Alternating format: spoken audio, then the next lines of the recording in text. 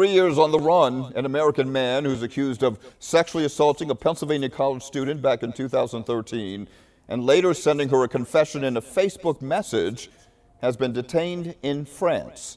Ian Thomas Cleary was taken into custody last month and will be held until he's extradited. Shannon Keeler went to authorities again in 2021 after discovering the Facebook messages that seemed to come from Cleary's account. In it, the sender wrote, quote, "So I raped you. So I raped you. So I raped you.